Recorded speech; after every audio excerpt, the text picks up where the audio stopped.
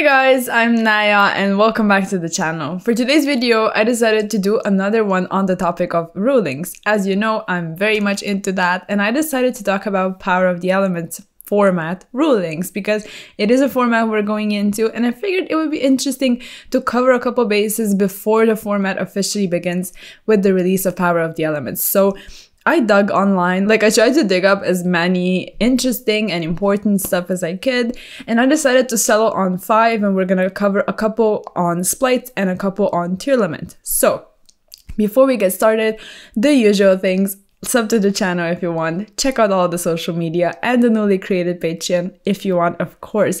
But another thing, I wanted to showcase this. Hopefully there's not too much glare. Hold on, let me pull up my camera so I make sure there's not much glare. So okay, now you can see it. So this is Bakura and I think it looks amazing. I got it for my husband as a gift and I figured I would showcase it. I love it. It's a new edition. We only have like wrestling Funkos and this is the first one, like a Yu-Gi-Oh one, and I love it. I adore it. So yeah, with that out of the way, I'm just gonna put it over here.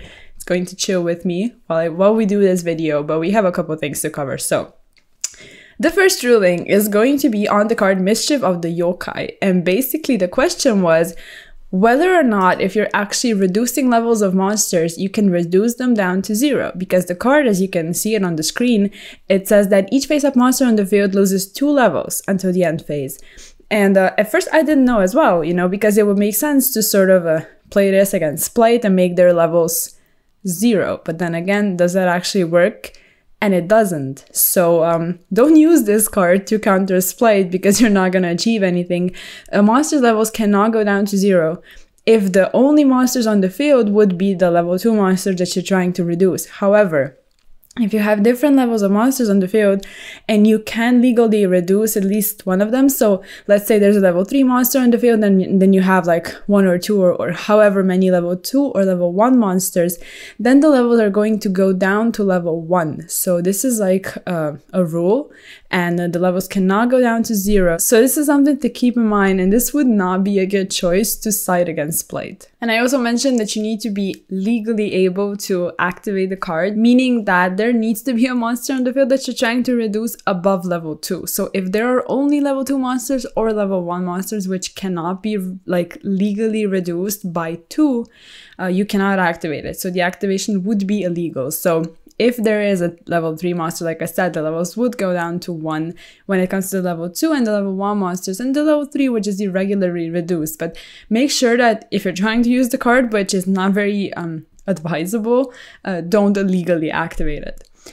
Then the next ruling is going to be, it's a very simple one, essentially just what happens when Gigantic Spright, whose original attack is doubled, is boosted by Cat Shark. And I already gave it away a bit. Gigantic Spright says that its original attack is doubled if it has an Xyz Link Synchro or Fusion monster and or as material. And the wording is that the original attack is doubled. And when you look at Cat Shark, which is a very useful monster in the Spright extra deck, it says that during either player's turn, you can detach an Xyz material and target the Xyz monster you're controlling, and the attack and defense become double its original attack. And does that stack on top of each other like both original attacks? And it does, simply because Gigantic Spright doesn't say that it gains any kind of attack but still has like an original attack printed on the card.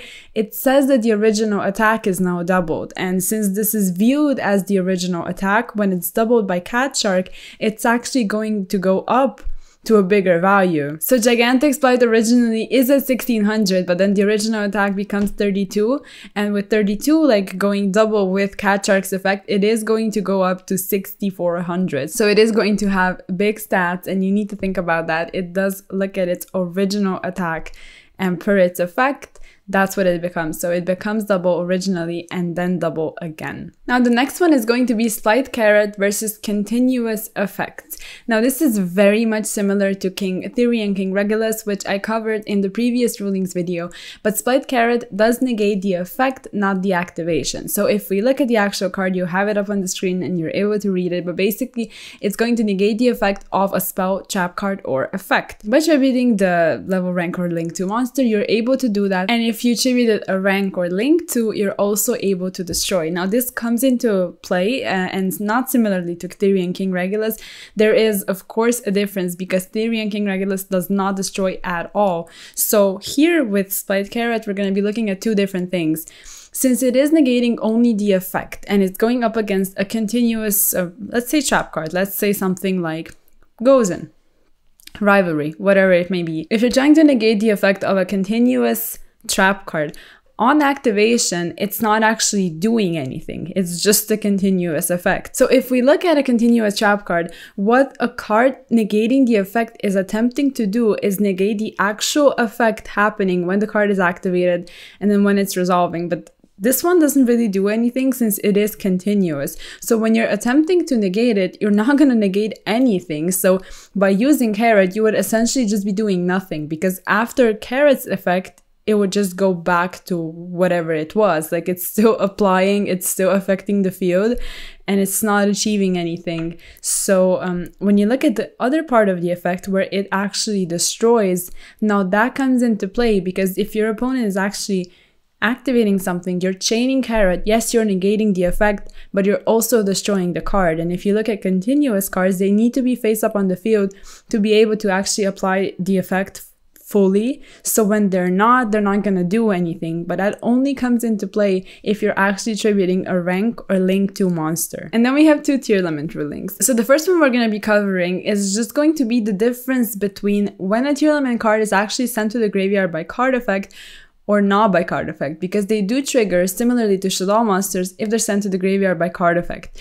But when you look at cards that sent to the graveyard in some way, shape, or form, it's not always by card effect. And it's important to differentiate between that, because you're going to find yourself in a situation where your opponent uses Nibiru or a Kaiju or IP or stuff like that, and it's not all similar. So when you look at an effect of IP, let's say, or Unchained Soul of Disaster, you have different examples, but let's say IP. IP's effect, Link Summons. The effect is just perform a Link Summon, but when you're actually performing the Link Summon and you're using whichever monster, that monster is not considered to be sent away as part of card effect, but simply for the mechanic of the Link Summon. So let's say you're using IP to go into the Underworld Goddess, which would be able to use your opponent's monsters.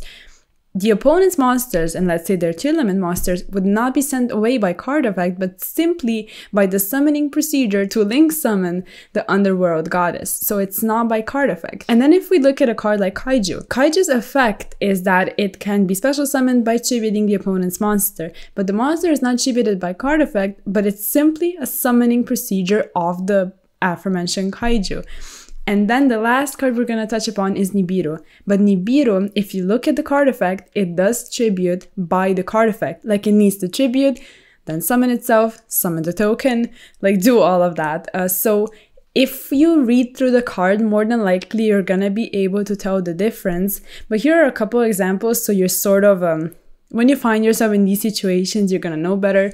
But I would like to encourage you to ask your head judge if you're not certain, maybe before the event, like which cards are going to affect the cards, the Tearlament cards, which are not going to, so they are able to explain to you. But if you're actually in a game, now this is something I want to stress, there is no coaching. Like, not by your friends, not by the judge, not by anyone. So when you're actually doing any kind of play, you need to actually commit to a play. And then if you're not certain about something, you call the judge over and they're trying to resolve everything as much as possible without actually coaching you. So it's important to familiarize yourself with these situations and interactions beforehand. So if you're actually doing something, You make sure it's not illegal, like any kind of you triggering Tearalaments when you shouldn't.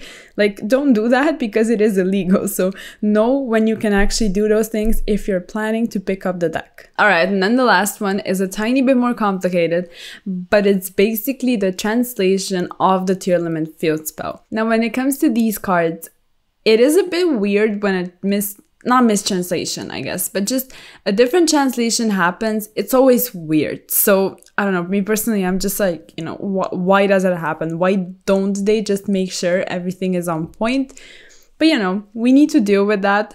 And right now, looking at the field spell, essentially the only important part of it is the fact that if a Tearalament monster is returned, this is the previous wording, from the field and or graveyard to the deck and or extra deck, you're able to destroy a card on the field.